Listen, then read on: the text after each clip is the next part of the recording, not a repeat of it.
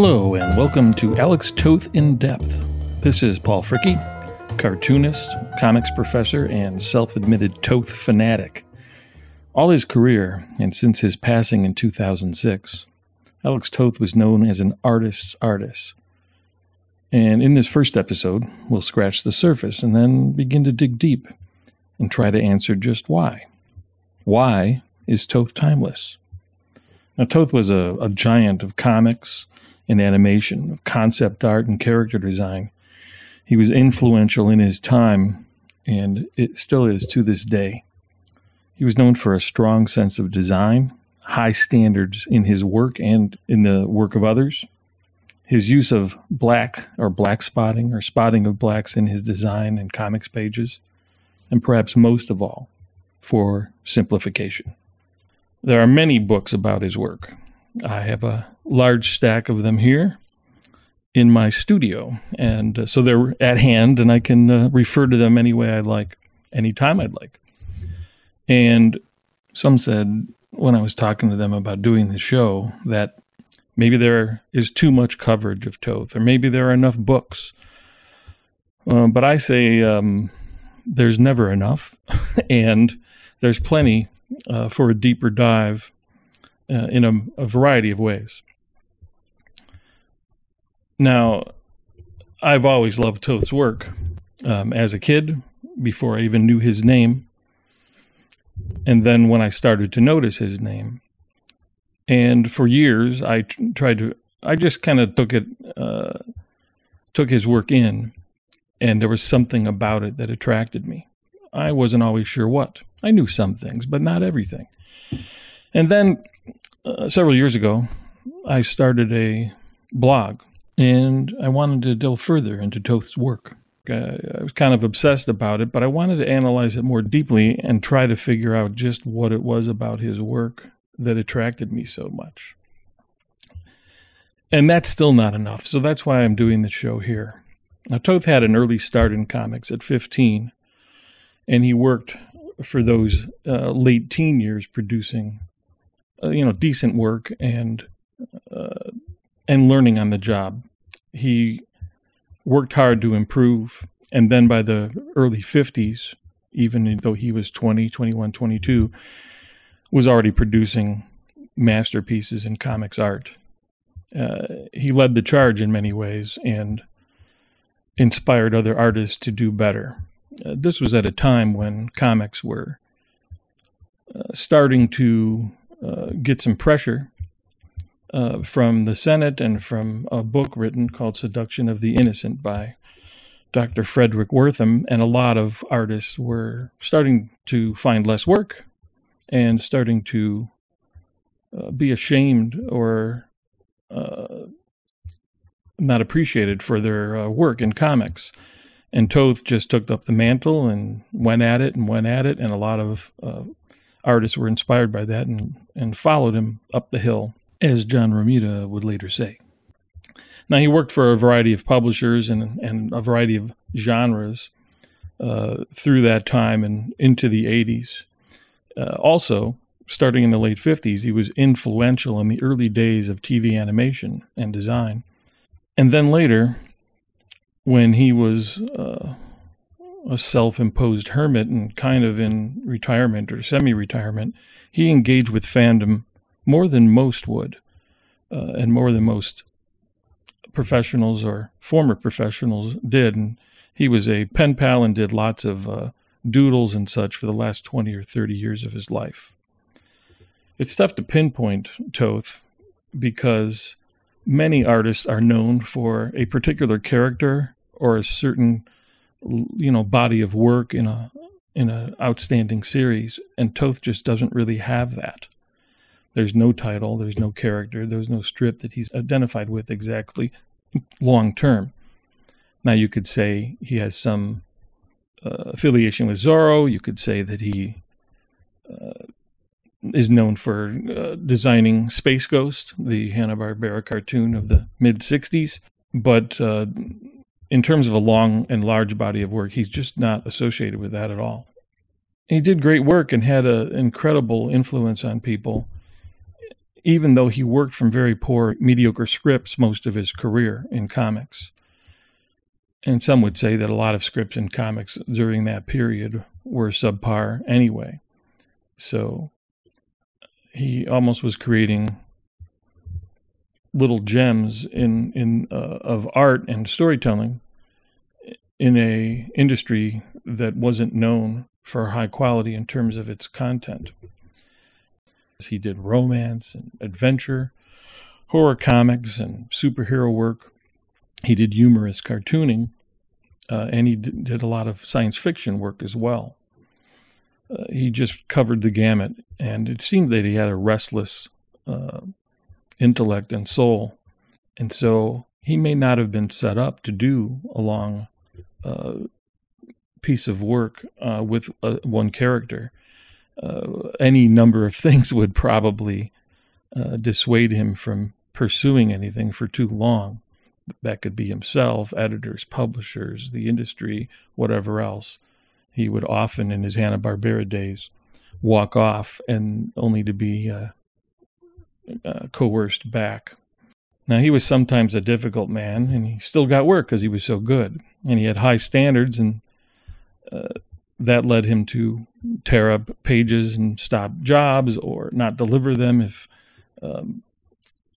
the editor wasn't of the same mind, or he wouldn't take on jobs because of this kind of attitude. Now, sometimes those high standards and personality helped him, and sometimes they hurt him. But I should say his personality and whatever conditions he may have had are not really the point of this show. I really want to focus on the show instead on his work. His approach was simplicity and clarity, rooted in sound design and storytelling. Another devotee of his, Howard Chaykin, uses the line, design in the service of narrative is what comics are, and Toth exemplified this. He was very good at a variety of things. He was a complete cartoonist. He focused on acting and staging in his storytelling, on lighting and composition, panel to panel and the full page. He mastered lettering.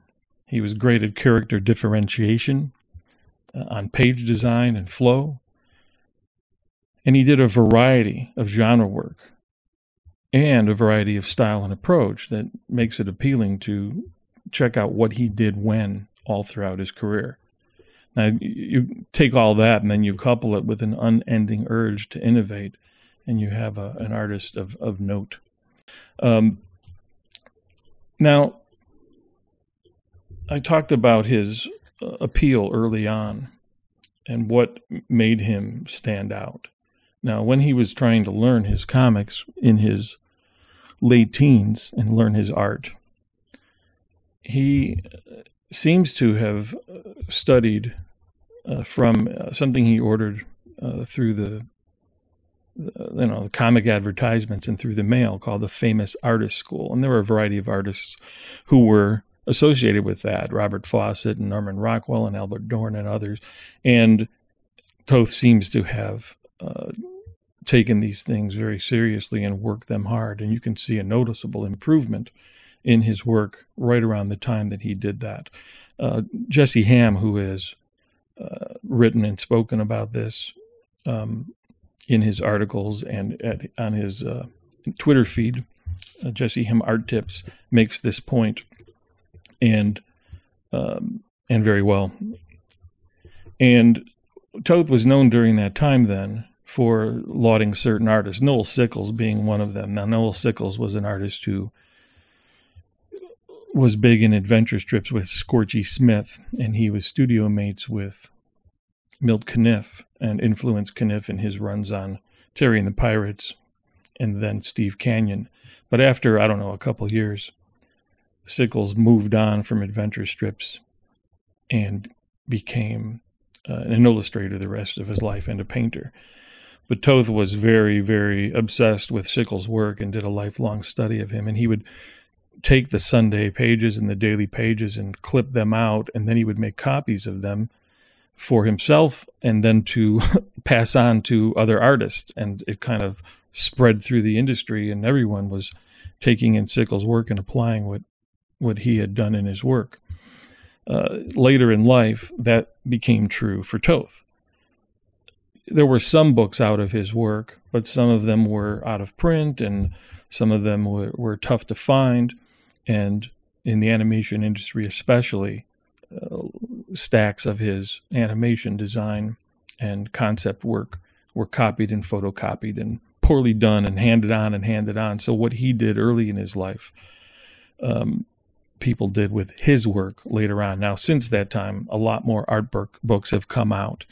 In the 80s, there's a variety of magazines and softcover books and hardcover books dedicated to his work, including and culminating in the most recent books, the last decade, the large books, Genius Isolated, Genius Illustrated, and Genius Animated. They are 3 gigantic volumes. So you can tell with all this kind of coverage, he's an artist favorite. The artist, as I mentioned earlier. Now, I was obsessed with the work too, and I couldn't always get my hands on those kinds of stacks of paper and copies. So I would, grab up whatever I could, and I would,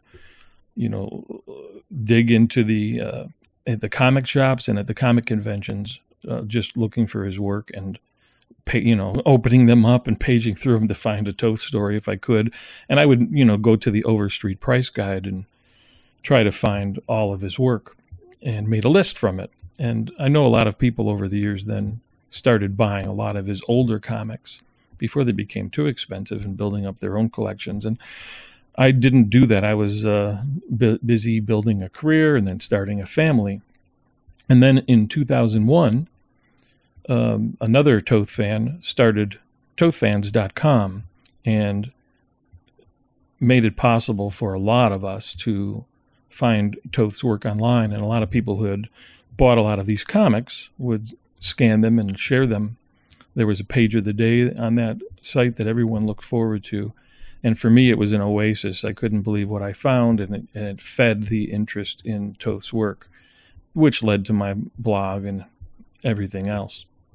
The appeal for me was hard to pinpoint because I think there was just something about his work, what he did with his line, with his panel composition, his page composition, his sense of design, the spotting of blacks, all of that added up to something that just clicked in my head and that I didn't really see in other people's work, not as a complete package. All of this attraction to his work led to a later application of his work. There was a time earlier in my career working on Troll Lords. I would do a lot of cross-hatching and busy work. I just didn't have the guts to lay the simplicity and the blacks down like Toth did, and I tried to as the series went on, and then in my work at DC Comics and after. So I've applied it, and I'm trying to do that more and more. Not copying Toth, but trying to, filter through myself the principles that he operated from.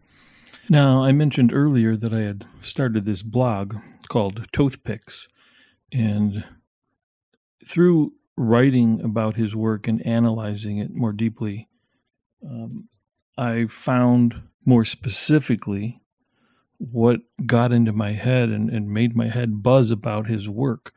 What was it that brought me back to his work time and time again? And what I wrote about, all of that stuff is what I mentioned earlier.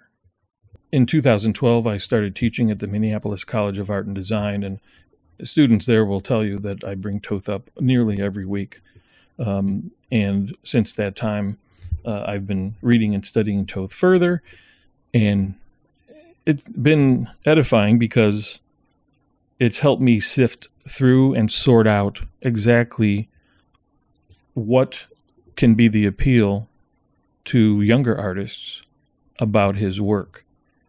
Because of the poor quality of the scripts that he took on that were generally available in the comics industry during his career, they can be fun stories, but not always great or life-changing stories that stand the test of time. So there's a difference, I think, between reading Toth and studying Toth. In future episodes, I'd like to cover what I think are, some of the best stories to read, and some of the best stories to study. There is a big difference in that, and although it's very important that you read his stories to find out, what makes them work and what makes them tick, and how he's telling the story, you can also, glean and gain a lot from unpacking it and checking out, how he went about it exactly. We'll cover that in future episodes, and at least it'll give a starting point, especially to those who have not come across his work much, like where to dig in first and where to start. Now, before we finish here, I'd like to do like a quick chronology of his work, which will also give an indication of other things we'll cover in future episodes. Now, he started again his career at 15, doing a variety of comics, and started with mostly superhero books from the mid to late 40s. He did a few Rex the Wonder Dog stories that are just super solid. He did a bunch of westerns for DC and other publishers, including a really great run of covers for all Western comics featuring Johnny Thunder.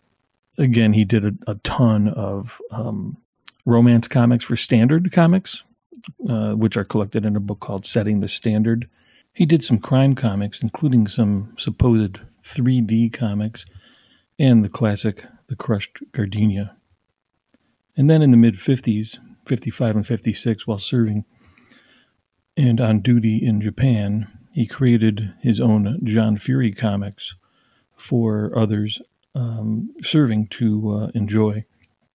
And he'd had designs that would become a regular adventure strip, but that never quite came to fruition. When he came back, he, was scrambling around figuring out where he fit in and what kind of work he should do.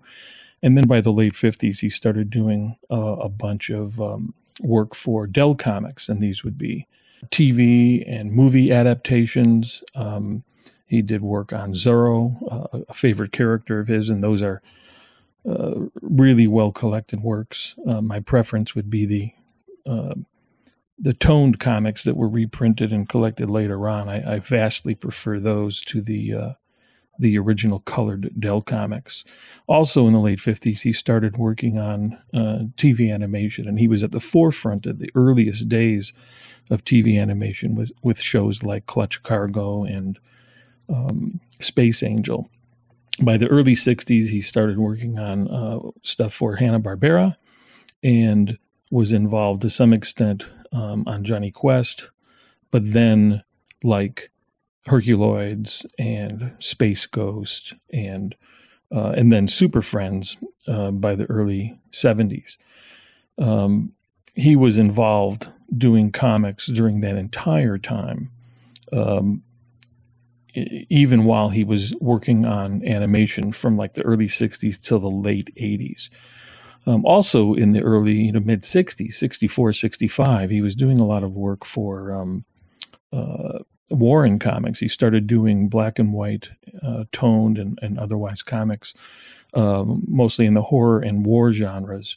And it's really beautiful stuff. And he it seemed like with every single story, he was trying to figure out new ways to handle tone and to capture mood and such.